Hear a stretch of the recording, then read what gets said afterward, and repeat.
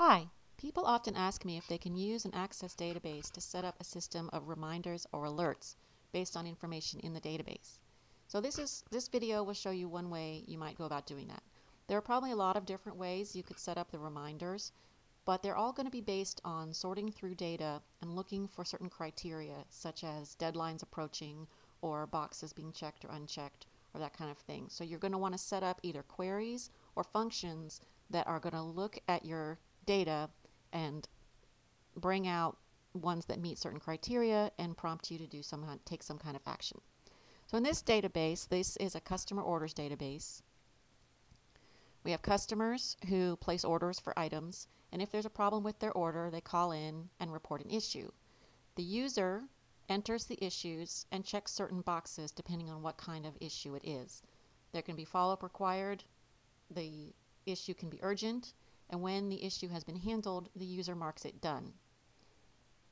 So the reminder screen sorts through the issues table and prompts the users when there are urgent or outstanding issues, or if issues have been entered and none of the checkboxes have been checked, which means that the record is missing data.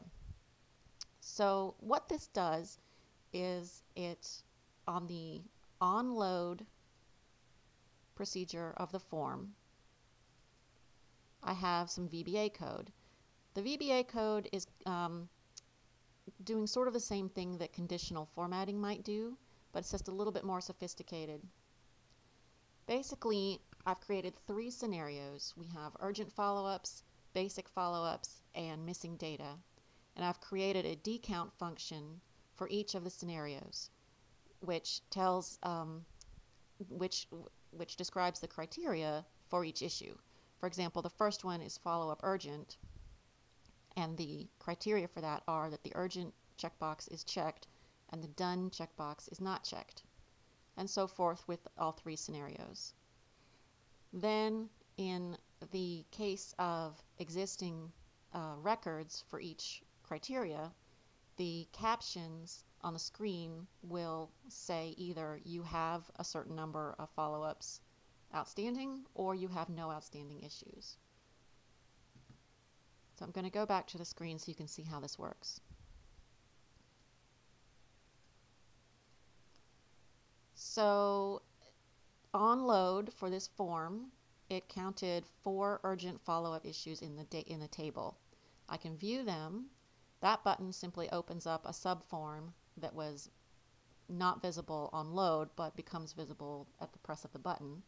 And the 3 buttons merely filter that table based on the exact same criteria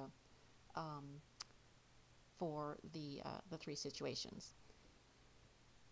And then once I make a change, so this third scenario with the missing data, if I go and correct the problem and then refresh, I now have no outstanding issues in the missing data problem. If I go to the follow-ups and mark any of them done and then refresh, I now only have 3 urgent follow-ups.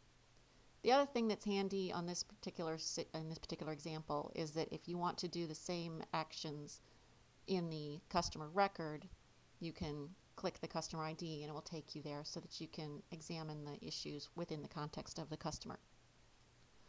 So that is the reminders and alerts database.